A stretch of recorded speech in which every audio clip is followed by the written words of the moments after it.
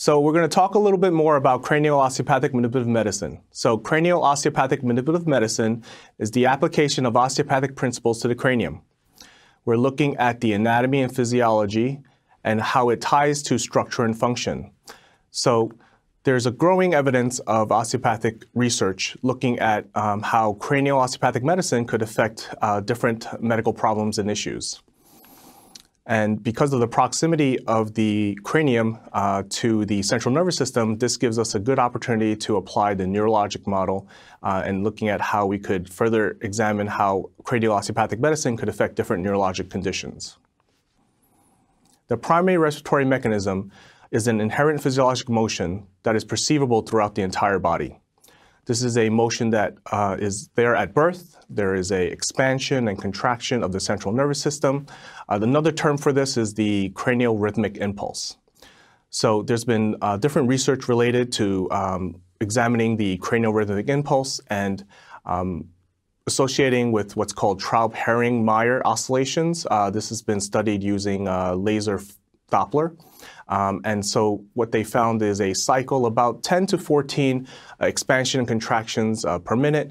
This correlates with what is being palpated by cranial osteopathic physicians.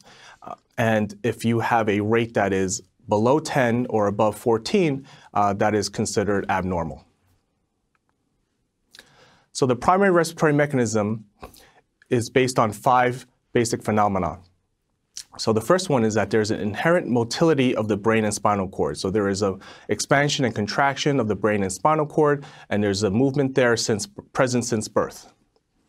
There's a fluctuation of the CSF, so there is no direct blood flow of the central nervous system. The central cerebrospinal fluid bathes the brain and the spinal cord, and so for motion and movement of the fluid there's a certain fluctuation that allows for transport of nutrients and weights.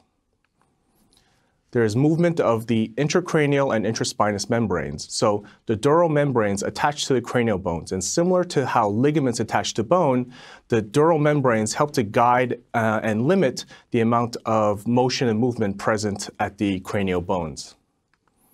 There's an articular mobility of the cranial bones. So the cranial bones themselves have motion and movement. Based on the different types of sutures and attachments, there might be more of a hinge-like motion with serrated sutures. There might be more of a gliding motion when you have more of a squamous suture. So the cranial bones have an innate ability to articulate and move.